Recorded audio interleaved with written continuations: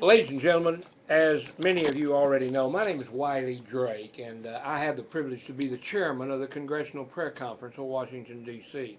And I also have the privilege to be the chaplain at large for an organization called Operation American Spring. I'm going to give you three websites that I want you to check out. Number one is a simple one, OAS. That stands for Operation American Spring. OAS 2014. OAS 2014.com. That's for Operation American Spring 2014.com. OAS 2014.com. That's the first one. The next one is a longer one, but it's called Operation American Spring.org. Operation American Spring.org. And there's a third one that's even longer, but I want you to write it down. It's called Patriots for America.ning.com. patriotsforamerica.ning.com. Now, many of you know I do my live show at 12 noon D.C. time and at 8 p.m. D.C. time. We did a show this morning. We had several callers in. We talked about Operation American Spring, but we also had another man by the name of Martin Marks. He is AKA, also known as Dr. Footsie. Dr. Footsie was a foot doctor. He is retired now, and he is a cartoonist, and he is a patriot. Okay, I found out today he was a patriot. We were helping him promote his anti-smoking, anti-drug thing, and a lot of great stuff that he does. Anti-diabetes and all that kind of stuff. He does a great job. He's a cartoonist. We had a cartoon character on the show. You can go back and look at the show and see it. Now, as many of you know, we're coming down to the wire. On the 12th, which is next Monday, I get on a train and ride all the way from Los Angeles Union Station to Union Station, Washington, D.C. Now, why am I doing that? That's called a Patriots Prayer Train across America. I am a patriot. I am a prayer leader. I'm the chairman of the Congressional Prayer Conference of Washington, D.C. That prayer conference, the First Southern Baptist Church and Messianic Fellowship, and many other people are going to be hosting this prayer train ride across America. The prayer train is going to take us from Union Station, Los Angeles, to Union Station, D.C., Washington, D.C. We're going to make 49 Patriot prayer stops. 49 Patriot prayer stops where you can come out and visit us. Now, if you want to get on the train with us, that's called boots on the ground. Get on the train with us on Monday the 12th at about 6 p.m. and ride all the way across, and we will arrive in D.C. at 1:15 in the afternoon on the 15th, one day before the greatest patriot movement in America's history. And that patriot movement is called Operation American Spring. I've given you the websites already, and I encourage you to go there. Now, what we're going to do is we're going to pray all the way across America, a Patriots prayer train. And when we heard about Dr. Footsie and what he is doing, we realized what we needed to do. We need to continue to promote what's going to be happening. Ladies and gentlemen, it's only a few days. Today is the 7th. So in 7 days, it'll be the 14th. We'll be en route to our Patriots meeting in Washington. On the 16th, Colonel Riley and Lieutenant Colonel Alan Coffey will lead in prayer, and I, as a chaplain at large, will be bringing the Patriots prayer train across America. We would encourage you to join us on Amtrak on the 12th, ride all the way across on the 13th, 14th, 15th. We arrive on the afternoon of the 15th, spend the night in D.C., and on the 16th, we're going to pray in Operation American Spring. Why do we call it Operation American Spring? Because there were a group of patriots in Cairo. Their women were being raped, their men were being killed, and there was a handful, about 6 or 7 leaders that were doing all of that. The rest of the government was good. And that same thing has happened here in America. Our government is a good government. However, there are 7 people at the top, starting with the most illegal of all, a man by the name of Barry Soetoro, who was ineligible to run for president because he was not born here. He was born in Africa, and I can prove that. We have proven it all the way to the Supreme Court. Barry Soetoro is his name. Now, you and other media people call him B. Hussein Obama. That is not his name. His name is Barry Soetoro. B. Hussein Obama was a AKA. Like most crooks, they have also known as. So he was known as Barack Hussein Obama. Why? Because Barry Soetoro was an attractive name to run for president, but the communists and one world government people thought that B. Hussein Obama would be a good name to run for president, and guess what? They were right. He ran for president even though he was illegal, and by the way, I can prove that. All you got to do is go to the Supreme Court of the United States and look at a case called Drake v. Obama. You will see the data, the information, and you will see that I was the original birther. I am proud to be a birther because we need to know, and I'll give you another website. If you want the investigative report from Sheriff Arpaio, from Mike Zullo, and from others, from Wiley Drake, Orly Tates, and you want to get the data, you want to get the evidence, you simply go to this website. Where's Obama's birth certificate? That's simple. Where's Obama's birth certificate? You can download, I think it's upward of 50, 60 pages of evidence. Not accusations, folks. Evidence. That evidence went all the way to the Supreme Court. They all knew about it. We gave them the evidence, and they said nothing. They would not fight this machinery that was in effect. And so we had a group of patriots that got upset over that. I'm one of them. I am a patriot. I was sworn in 1961 in January, and I'm an oath keeper. I swore an oath to defend America against all enemies, both foreign and domestic. So help me God. That was my oath. I am still an oath keeper. I've kept that oath, even though in 1964, God saw fit to allow me to get out of the Navy. I spent 4 years in the Navy aboard the USS Kitty Hawk, a carrier, the biggest, best ship that the Navy had at the time. And I also was there on duty when John Kennedy came aboard just a few weeks before he was brutally assassinated in Dallas. I wrote a letter to J. Edgar Hoover and said, I believe this is a communist movement. And he wrote me back and said, yes, it is.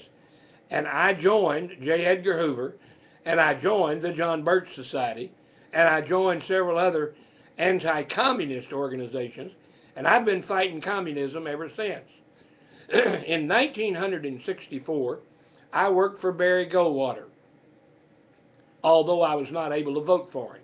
The reason I couldn't vote for him is, in 1964, you had to be 21 years of age to vote in America. That's since changed, and I'm glad of that. But in election time, when the election came up, I was not 21 years of age yet. I did not turn 21 until November the 23rd in the year of 1964. Now, with that in mind, I have continued to fight communism ever since. Let's fast forward a little bit to a patriot action. Back in 2007, Alan Keyes, the former ambassador to the UN under Ronald Reagan, and Ronald Reagan, by the way, signed my diploma at my University of Southern California because I was a communications major, and I have a communications degree that was signed by the great communicator. Many of us patriots. Now, by the way, can I speak with any authority as a patriot? Yes. I not only joined the Navy and not only swore my oath, but in 1963, the USS Kitty Hawk carried me to Vietnam. I went to Vietnam twice with the United States Navy. I went there to bring guys back to the ship that had been shot, and I had to shoot people to get them back to the ship. So I was active in the War of Vietnam in 1963 and 1964. And in November, the day before my 21st birthday, I got out of the Navy and came home to my dear wife and my daughter at the time. So I became very active still in the Patriots movement. I joined militia organizations. I joined several other organizations around the country, and I became a Baptist preacher. I joined the Southern Baptist Convention in 1964 because it was the largest group of Protestant Baptists, the Southern Baptist Convention. Later on in 2007, I was elected, not bought and paid for, but elected by the people, the 15 million people of the Southern Baptist Convention, elected me as the second vice president of the Southern Baptist Convention. And I served in 2007. In 2008, I got a call from my good friend by then, Alan Keyes. And Alan Keyes said, Wiley, I'm running for president, not as a Republican, not as a Democrat, but with the American Independent Party. And I would like to ask you to consider the American Independent Party. And I said, yes, I'd be glad to. I was already fed up with the Republicans, mad at the Democrats, and really about ready to just say, forget it, it's no use. Well, Dr. Keyes said if I could get elected as president and I had a good vice presidential candidate that's conservative and godly, we could take this country back. And I said, I agree with you. Who are you going to get for your second vice president? And he said, Wiley S. Drake, Sr., if you'll take my request. And I said, brother, I got to pray about this. And so I prayed about it overnight. The next morning I called him and said, Dr. Keyes, if you haven't changed your mind, if you're still looking for a second vice president candidate, I will take the job. And so in 2008, Dr. Keyes ran for president. I ran for vice president. Now the reason I ran was because many, many patriots, Vietnam War veterans, Second World War veterans, many people in the military, many of my patriot friends and my patriot family said, we will support you if you run for second vice president with Dr. Alan Keyes. And so I said, yes, I will. I will indeed run with Dr. Keyes. And so we pulled our papers. When we pulled our papers, I suggested to Dr. Keyes that we submit with our paperwork to the government for election, that we submit a bona fide, certified, notarized copy of our birth certificate for Wiley Drake and Alan Keyes. And we submitted those to the United States government with a request that said, we're submitting our birth certificates as evidence that we're citizens of the United States of America, thereby eligible to run for office. However, through my investigation, Sheriff Arapaio's investigation, Brother Zullo's investigation, and many other, Mike Volan and many other people's investigation, we found out that one Barry Soetoro, aka known as Barack Hussein Obama, was not and is not a resident of the United States. First of all, his own grandmother on video said he was not born in Hawaii. He was born in Kenya, Mombasa, and she said, I cut the umbilical cord because that's a tradition in Africa. The oldest matriarch in the family, when the baby is born, that umbilical cord must be cut, and the oldest matriarch in the family cuts that umbilical cord. So this baby was born in Kenya, Mombasa Hospital, and his birth certificate was Barry Soetoro. Barry Soetoro. You know him as B. Hussein Obama. but his grandmother cut his umbilical cord in Kenya, Mombasa. That means he was born in Africa, ladies and gentlemen, not in Hawaii, not in the United States, not even in a territory. He was born in Kenya, Mombasa. And we have all the evidence for that. All you got to do is go to where's Obama's birth certificate. And you'll find many other patriots, Sheriff Mack and Sheriff Arapaio, and many other posse members that have signed on and as patriots were very upset about what was happening. By the way, the patriot movement moves on, and it is much alive and well. A group of patriots led by one of the greatest patriots in the history of America, Colonel Harry Wiley, U.S. Army, retired U.S. Army, full colonel in the U.S. Army, but he is retired, and he is a patriot. And he said, what if we could get 10 million patriots to go to Washington, D.C. for as long as it takes to get Barry Soetoro, etc., the top 7 leaders out of office and take our country back. We're not against the government. We're only against those illegal leaders in our government. And that's exactly what happened in Cairo, Egypt. They were not against the government. They were only against that handful of leaders at the top. So we're going to Washington on the 16th day of May with 10 million people to say enough is enough. We want our country back, and we're going to get rid of those leaders. We're not going to get rid of the government. This is not a revolution against the government. This is not a coup d'etat. This is indeed a takeover of the 7 offices that are there connected to the illegal White House and the illegal alien known as Barry Soetoro, a.k.a. B. Hussein Obama.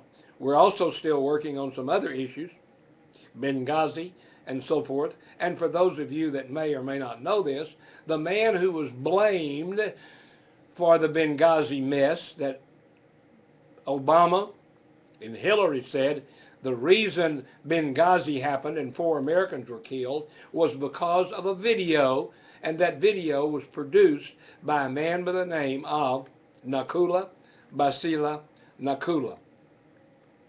Nakula Basila Nakula is my brother in Christ. He is an expatriated, he is a patriot in the United States. He is a citizen of the United States now, but he was in Egypt before, and he was there and talked very friendly about what's called Arab Spring. Well, Brother Riley and other patriots here in America decided it would be great if we would do the same thing. We would take over the leadership, not attack the government. We're not going against the government. First of all, let me say we're not taking any knives. We're not taking any guns. We're not taking any explosives. We're taking 2 things with us, the Bible and the Constitution. Why? Because we're patriots. And I mentioned earlier today, I met a new man today I'd never met before except by video. But I found out he's one of us. I found out he's a patriot, and he is doing some great things in helping people as a patriot. But one of the ways I want to ask him to very quickly come on board with us, today is, what did I say, the 7th? The 7th, we only have a few days before we go to Washington. And I want him to help us as patriots promote it. And I found out something about him that I want him to tell us about, and then later you'll see pictures. You're going to see him, but later you'll see it. But he has a thing called Freedom Family. Freedom Family. This gentleman's name is Martin Marks. Martin, thank you, Wiley. You see that red square there? Yeah, I see the red square. That is your camera, and that is your microphone. Okay. Tell us about Martin Marks. Tell us about the Freedom Family, and tell us where we're going here with pictures and so forth. Okay. I'm a podiatrist in the state of California. I'm retired as of this point, and then I decided how much I love this country. I've developed cartoon characters for kids against violence and drugs. in a humorous way to be able to get a message to them in making it so they'd be able to learn messages against the drugs and violence.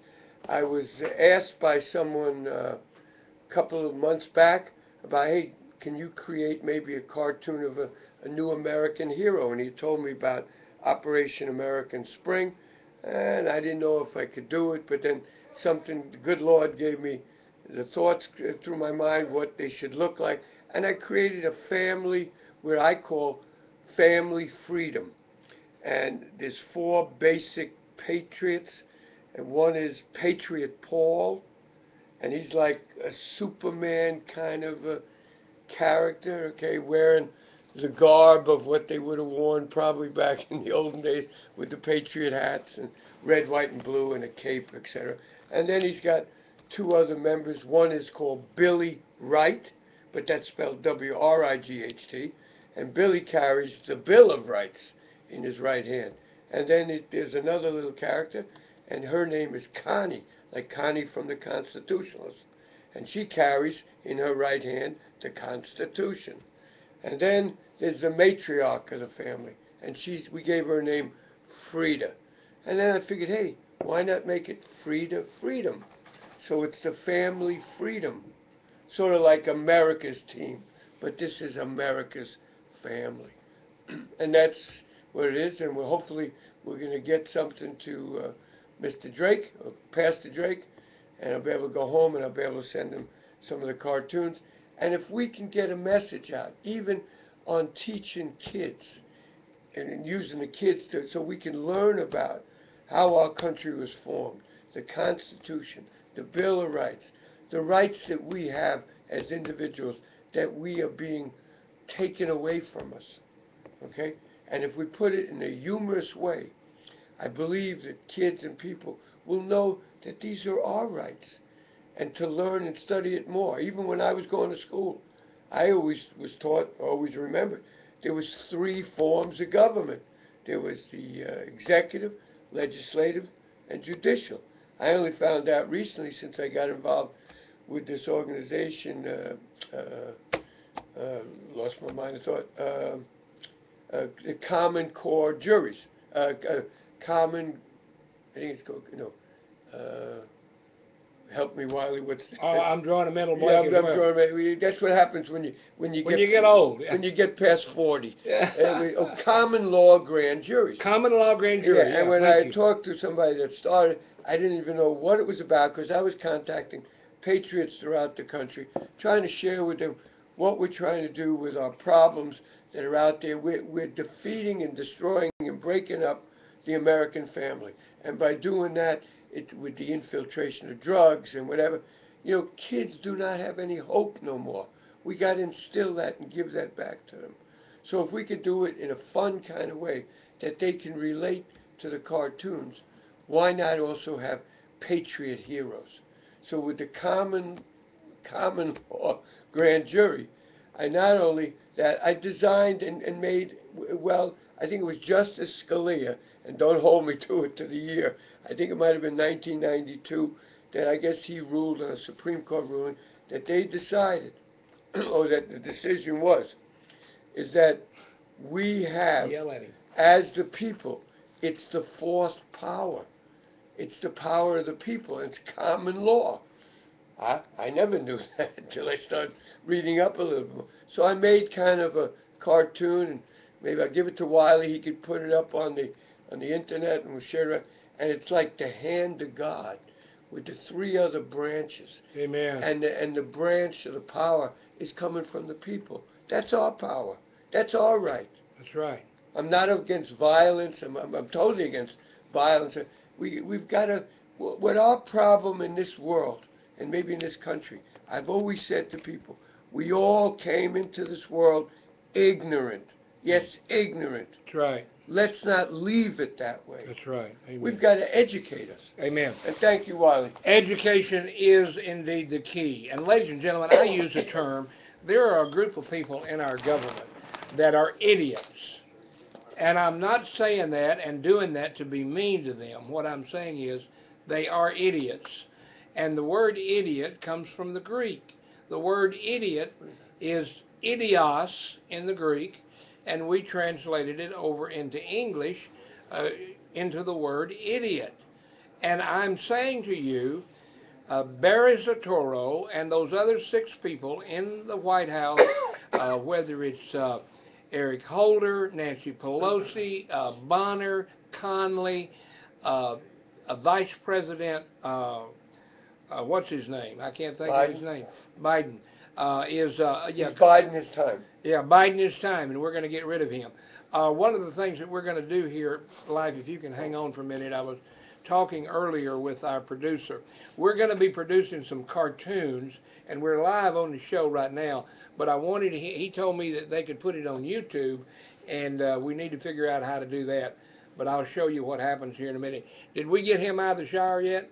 No, we didn't, um, because the water's running, so. Okay, well, all right. Well, we'll do that. We'll see if. I have him, and I also have Jack coming over. Okay, all right. I Well, got two people. all right. Get who you can. Ladies and gentlemen, in the very near future, the reason we're holding off a little bit on this, we're going to produce this gentleman here is going to produce and tell us the cartoon characters that you're going to produce again, the family and the characters. Family Freedom.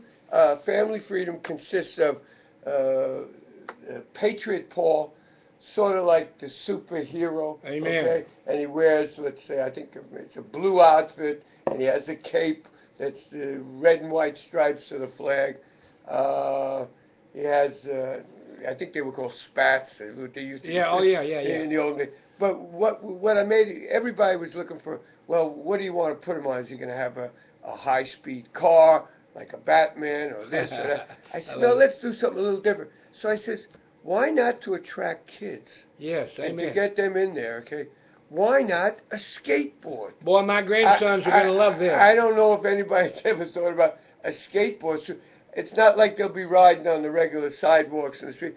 Maybe it'll be like a super fast speeding kind of, they'll be able to swoop in all over, go down into what you would have, maybe I call an NSA amusement park. All right, Which would I be love it. like NSA amusement park, maybe shaped like the United States. And then they would swoop down and they'd go into each little area, each state map, let's say the Grand Canyon. Yeah. And they'd Amen. swoop down. And then they'd pick the people up out of tyranny and bring them to freedom. Amen. And then they would be handing off. Billy Wright or Connie would just touch the person, and it would automatically kind of like make a duplication. So they'd automatically get like the Bill of Rights and the Constitution. It would be sort of like you're handing like a baton. Yes. This is a great relay I love race it. I love it. that we're trying to bring all of Americans back together. We're only one people. We're only human.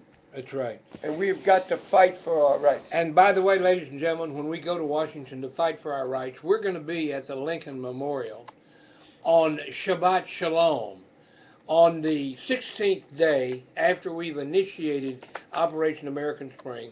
We're going to Lincoln Memorial, and I'm going to stand on the very spot where Dr. Martin Luther King stood, and there's inscripted there in that cement right now the words that he said, that he's looking forward to the day when men are judged by the content of their character, not the color of their skin. And we're going to be there for that. All right, swap places with Jensen there, and Yes, I'm going to sir. show you what we're going to do, Jensen. We're live on the air right now, but what I want to do is I want to go off here in a minute, and as you can see, we've been on 28 minutes, and I'm going to see if we can indeed publish this to YouTube as well, and I wanted you here when we went off. Now, ladies and gentlemen, we're coming back later with those cartoons from Dr. Footsie. We're going to have the Freedom Family. We're going to have Paul the Patriot and Connie the Constitutionalist and Billy Wright for the Bill of Rights. We're going to have those cartoons, and we're going to be producing them. And now we're going to go off the air and say God bless you and have a great day.